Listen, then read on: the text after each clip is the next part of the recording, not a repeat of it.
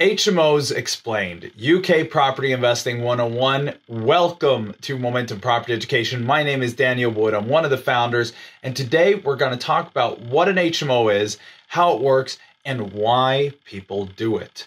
So first off, what is an HMO? What does that mean? Well, the acronym HMO actually stands for House of Multiple Occupancy.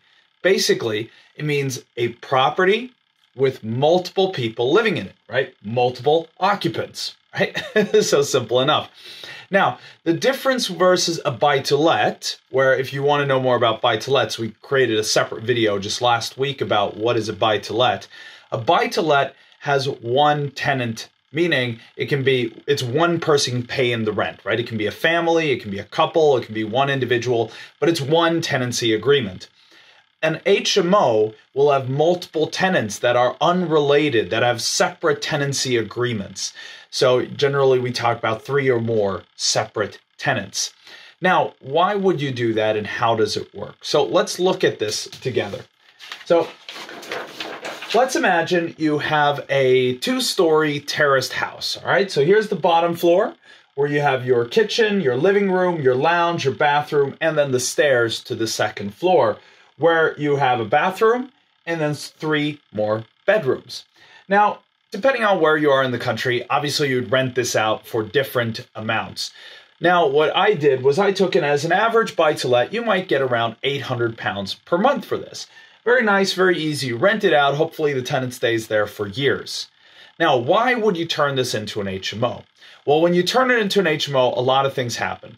First, what you'll need to do is furnish the property because HMOs are furnished. You'll need to fireproof the property because an HMO has you more similar to a hotel than a buy-to-let in the fire safety rules because there are multiple tenants there. So you got to have proper rules. You have to have enough bathrooms. In this case, we had 2 bathrooms, which is fine.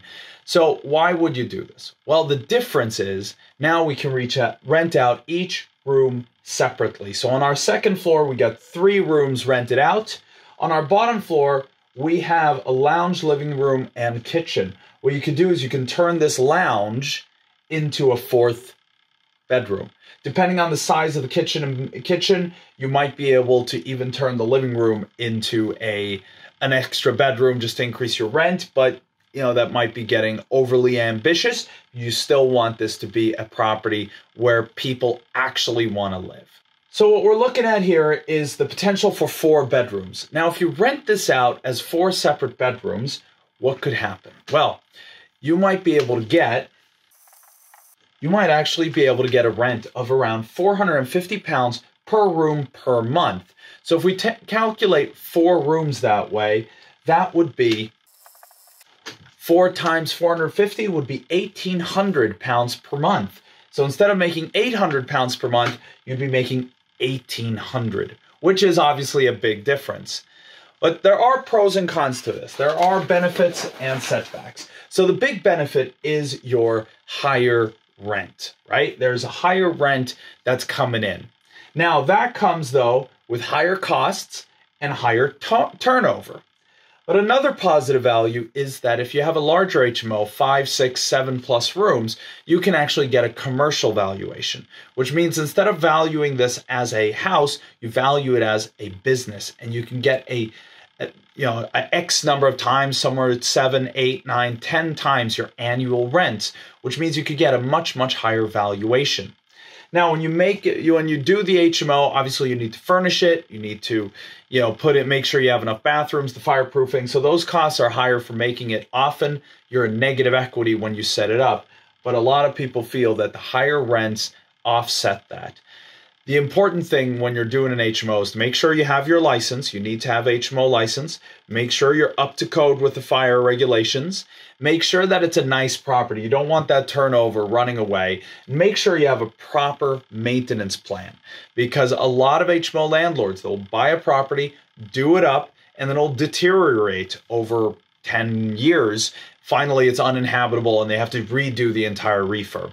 It's better to just maintain the property over those 10 years, putting aside some of your rent every month for it because you're getting a lot more rent, right? So take some of that and then make sure you maintain the property. It can go for decades and generate you a great high turnover over time. It'll build a reputation as a great place to live with a great landlord like yourself, so people will want to stay there. A downside as well to HMOs is that there are less lenders that are involved. Buy-to-let lenders are very, very numerous. There are less that lend to HMOs, but that should definitely not be a hindrance to you when getting a look at this strategy. So as always, pros and cons, but it's a great strategy. You get great rent, great valuations, therefore a higher return on investment often.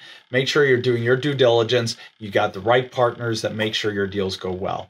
Thank you so much for joining us. Please make sure you subscribe to Momentum Property Education because every week we have videos that go deeper and deeper into these subjects. This was a very high level, what is an HMO? We have videos that talk about the fire regulations, that talk about project management, that talk about how to find the right sourcing agents and partners, and of course, updates on the economy, what is going on. So make sure you subscribe so you don't miss any of this. And of course, please like this video if it was valuable to you. And as a thank you, we have a partnership with Eden Reforestation Projects. And what we're gonna do is every time you click like on this or any of our other videos, we will plant a tree on your behalf. So please take the chance to click like, plant a tree together with Eden Reforestation Project. And thank you again for being a part of Momentum Property Education. See you soon.